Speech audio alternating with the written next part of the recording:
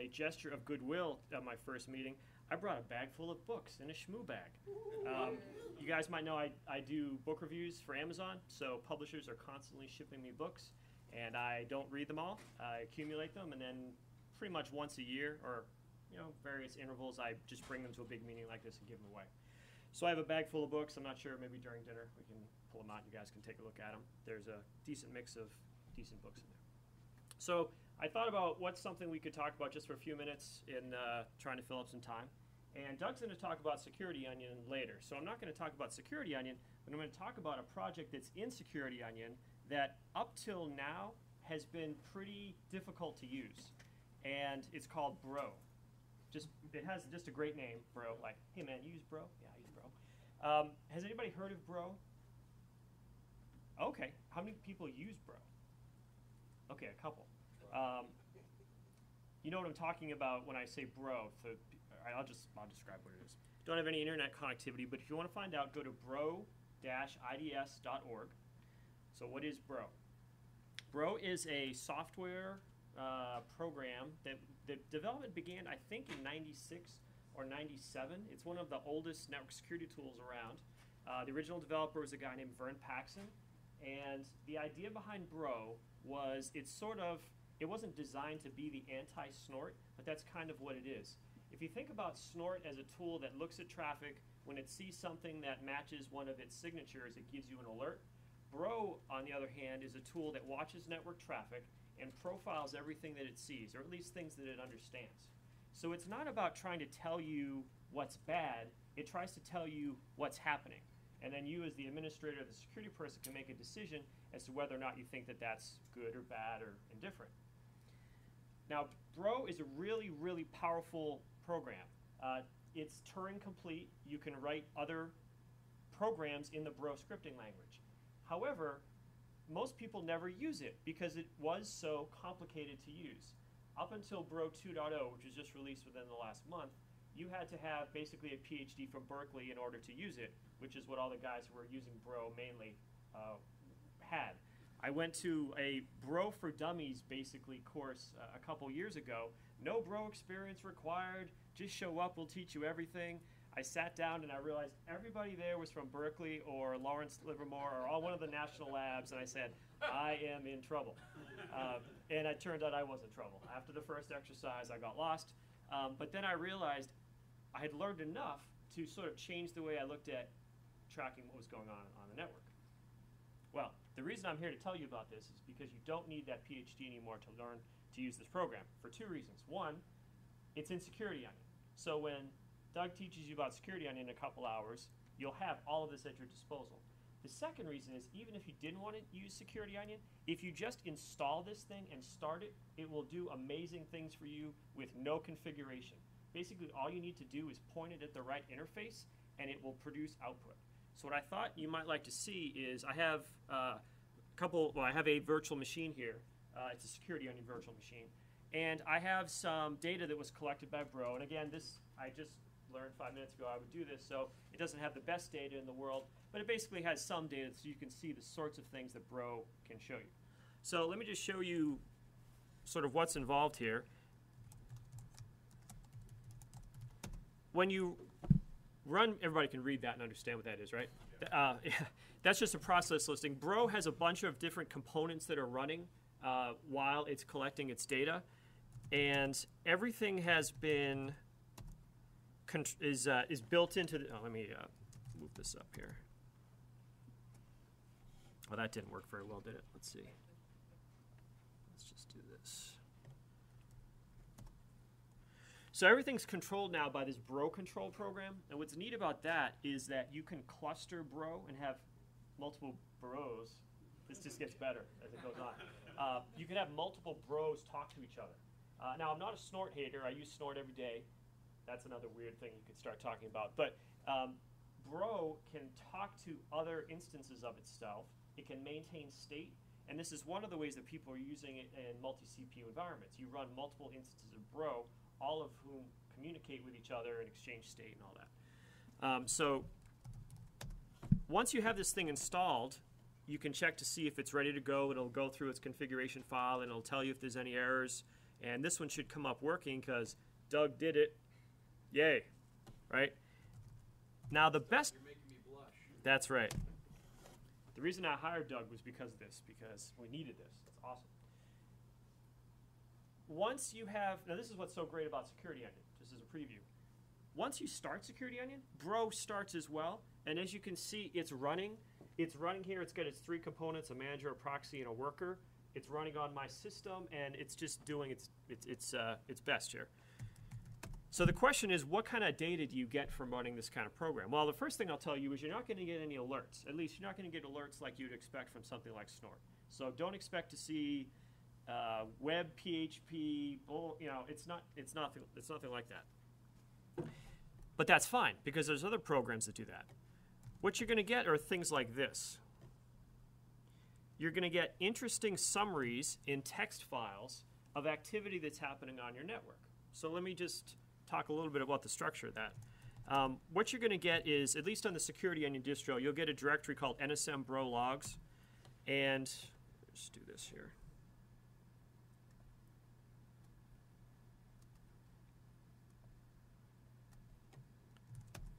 You'll get a directory for each day that Bro is active. So on systems that I have, you know, there's days and weeks and months of these directories. You'll have a current directory, and in the current directory is anything Bro is seeing now. And it will just be straight up text.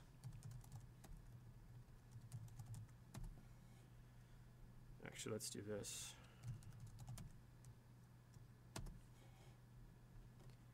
And you'll just get entries of things that Bro sees. So here you can see my system isn't even on the network, but it's generating some DNS requests. These are actually requests coming out of Security Onion, trying to get out to the network, which doesn't exist right now.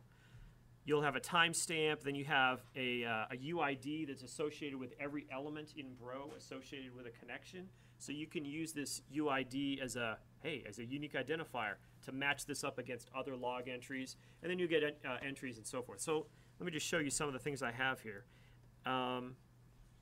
One to start out with might be the con log. Actually, let me do it this way. The con log is a connection log. It's a listing of TCP, UDP, ICMP activity that Bro sees. So if you're using any type of NetFlow collector, you're familiar with something like this, except the connection log is bidirectional. So all the records it's per flow you get one record, as opposed to NetFlow where you get a record one way and a record the other way. And you'll see that UID, so you should be able to match up UIDs against other entries. And you can see it counts how many bytes it sees, how many packets it sees, things like that. I showed you the DNS log. Let me go into something that has more data that might be interesting to look at. So, Any chance you can switch it to black on white instead of white on black? yes, sir. Let's try that. Easier to see from the back. Okay. Let's see. Let's see. Text color I want like that. Background color I want like that. Is that easier? Okay, cool. Good feedback. You want a book? You can have one. I don't know. You probably know all that stuff anyway. So let's take a look at some of the things that are in here that might be interesting. So just taking a quick look. There's sort of 2 categories of activity that you'll see. One is, well, maybe 3. There's sort of records that Bro creates for its own keeping, like communication log is sort of what it's doing, talking to other Bros. What else is up there? Notice policy, packet filter, reporter, weird. These are all things that I tend not to pay a whole lot of attention to. I spend more time looking at the raw data that it's sending me. So for example, let's look at the HTTP log. Now you'll see all of these are gzipped. So what happens is at regular intervals, Bro will take the contents of the current directory, gzip them, and archive them into the directory for that day. And that's how over time it just sort of keeps recording them. Yes? Does it kick those off to a central server over time also? No, this is all maintained locally. So if you wanted to do something like that, you'd have to move them somewhere. two ways that I've seen people sort of work with this data. One is there's a project called ELSA that a guy named Martin Holsta in fact, I just retweeted his latest thing on ELSA the other day. He wrote like an entire Splunk basically just for this to serve his own needs because he thought Splunk was too expensive. So I'm going to say we. Doug and Scott are probably going to try to get ELSA running in Security Onion. So that may become the new interface to this data, and that's how I get that. The other thing I've seen people do is they do put it all in Splunk. Cool. All right. I thought Splunk was free. For 500 megs. Yeah. Well, I mean, depending on the environment, you may be able to get 500 megs worth, and that's it. But not in your environment. I know that's for sure. All right. I've seen your Splunk bill. I've helped. Ugh, that's expensive. Anyway, it's good though. The parts you normally don't look at, can you turn those off? Yes. Okay. Yeah. So let's talk about this. What they did with Bro 2.0 is they said Bro is a pain for people to use if you don't know how to do anything. So what they said was, let's talk to users and find out what's the most common pieces that they run, and then we'll just turn those on. Previously, to get this output, you'd have to string together like 20 different command line policy scripts. Everything in Bro is controlled by policy scripts. So once you know the language, you build a policy script, go from there. So what they said was, these are the things we think people will want to know right off the bat. If you don't like this, you can add to it, you can delete it, you can modify the policy scripts. The Bro community is basically waiting for someone to say, hey, could you do this? And then like 10 minutes later, somebody creates a new policy script, posts the mailing list, and they're desperate for people to use this program because it's so powerful. They've got grant money. It's just, there's this big thing called Snort that everybody uses. So.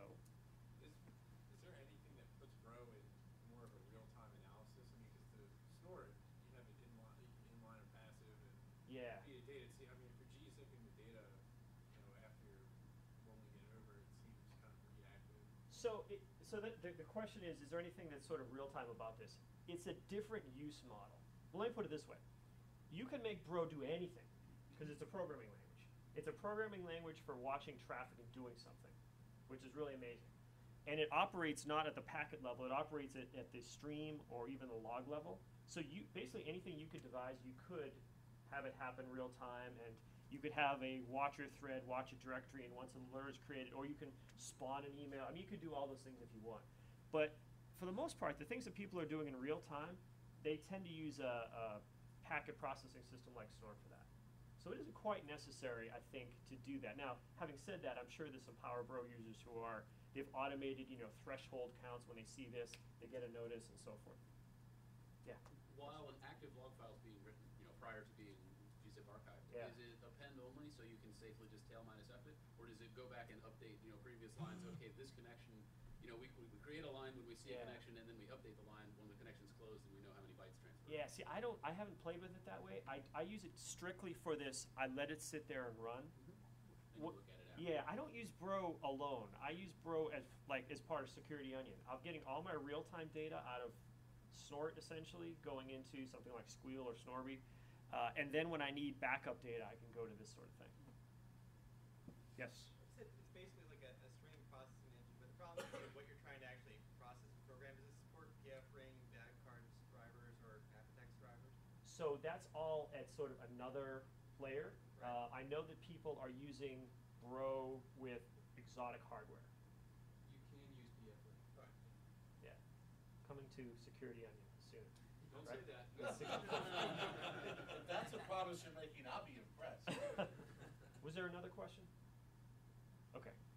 All right. So here's an example of the what is this, HTTP records as they're coming in, and again, I can't remember exactly what it was. All of this, I had a question about. Oh, one of our users was reversing a protocol, and he said, "I'd like to be able to get X, Y, and Z out of the HTTP logs." Richard, do you know how to do that? And I said, I don't know how to do that, but I bet a Bro developer would.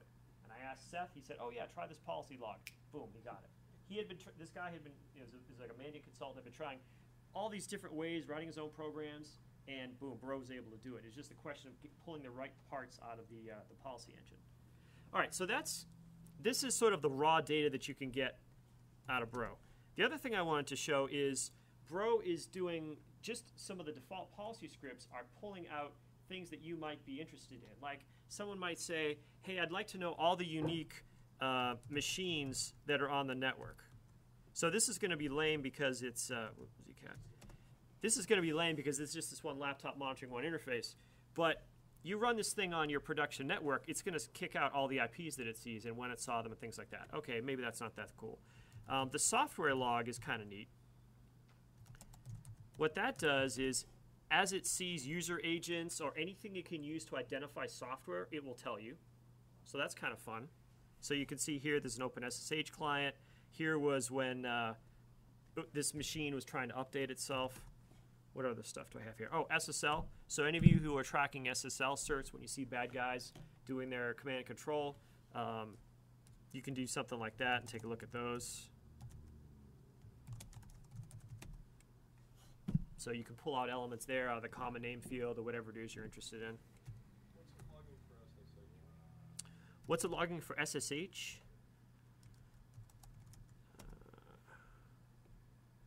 So here you can see this is looks like me connecting into one of my servers somewhere. Yeah. Have you performance checked this as far as what bandwidth the box start to really set? So bandwidth and all that, those kind of tests are, I mean, they're highly subjective on the person using them and the hardware. I do know that one place where Bro is very popular is in research and education networks. And I know there are people who are already running this at 10 gig and they're looking to go to 40 and then 100. Because it can do two things for you. One, you can choose what you're going to log, and it's open so you can change it if necessary. So generally at those speeds we're talking about, gentlemen mentioned the exotic hardware. We're getting a combination of some exotic hardware and some good policy. And also the third part is taking advantage of the SMP, or the ability to do a cluster. So you'll have, you know, a 24-core machine, each core running one Bro instance, and they're all talking to each other, which is not something you can do easily with other software. Do you know how, in that case, people would typically split up the traffic? Like, would you have one core dedicated to, you know, processing all the SSH to strip out the versions, and another core for HTTP, or can they all do work on the same pile of packets? So what I've heard for cases where you're using extreme bandwidth like that, I know at GE we bought something called cPacket, where it would do flow-based dynamic load balancing. So we didn't have to set a policy around all HTTP or all these MAC addresses or whatever. cPacket would see the traffic coming in. It would say, all right, based on an algorithm I'm going to use, I'm going to split it into these 10 destination boxes and do it that way. I think that tends to be the most successful load balancing for high speed. I was wondering how people did it with Bro just out of the box on a box with lots of CPU cores. Yeah, so I don't know how people do it out of the box on a heavy duty system. That's a middle ground where I've had to deal with the very, very high volume where we had to buy specialized hardware, or the low speeds of a gig and lower where it's not even an issue. I don't really know in the middle. Maybe I believe somebody that else. Martin Holst has a good blog post on compiling Bro and PF-ring and configuring it for that. Cool. Thanks.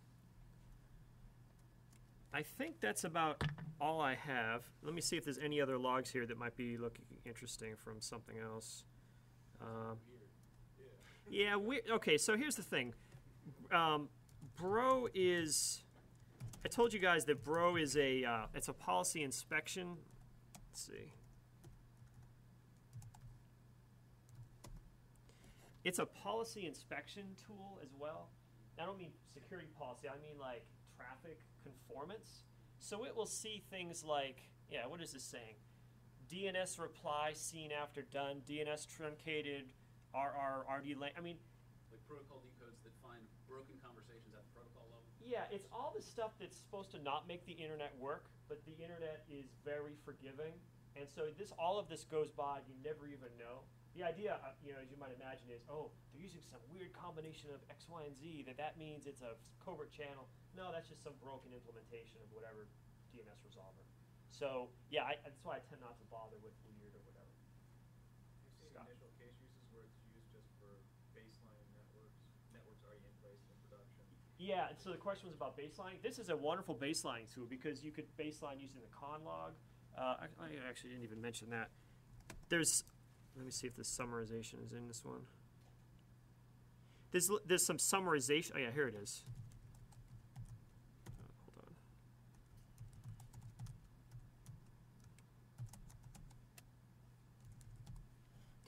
So it looks terrible with the screen and all that, but it will do some basic, like sort of baselining per host with traffic that it's seen and protocol, so you can do some of that. I know of some people who dump this into Splunk, then over time they can do time sequencing to see changes. So it can do some of that. Many times people just do simple baselining though using something like Argus, which is just a traffic flow meter. But yeah, you could do that sort of thing with this. If you could say, for example, here's all the SSL certs I see, and then check the outliers. Yeah. Question? It seems novel, and I want to find a way to use it. But is there the Bro team? Do they have like a driving goal at the end of the day? They would like for it to specifically do this function. Yeah. Or is it to stay where it's at right now? No. So Bro is interesting in that over the last 2 years, they've gotten some outside funding for the first time. It used to just be Vern and his graduate students, and then various volunteers. Now, though, they've got full-time developers. That's how Seth Hall is able to work on this full-time. So I think what they're trying to do is, one, show people that it's easy to use, and it's easy to use now, and two,